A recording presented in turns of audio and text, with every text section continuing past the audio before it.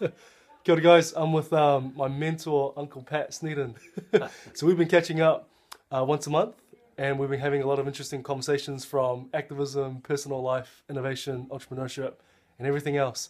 But today, I want to ask Pat one question. So what advice would you give for other activists, innovators, entrepreneurs in their 20s and 30s? What would you tell them doing what they're doing? Well, I think the first thing you've got to do is understand what it is that you think is important to act on.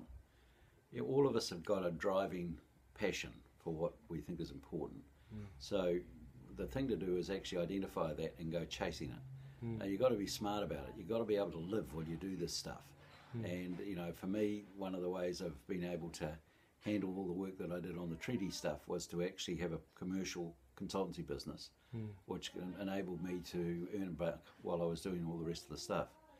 So to be clever and capable, you often can't, in the first instance, get the living you need out of the activism itself. You need to have something else to support you.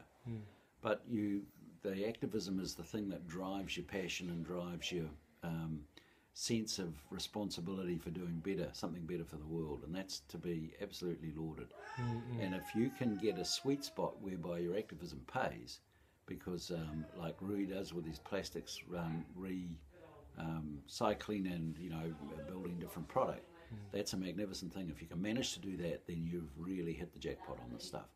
But for most of us, the activism comes at a price, and we have to actually acknowledge that we have responsibilities, families and all the rest of it, which have to be looked after while we do this stuff. It's just real, and doesn't mean you're any less committed to the cause. It just means you're sensible about maintaining your capacity to act on it. Awesome, man. Maybe I feel like this is a series. This is not a one-off video.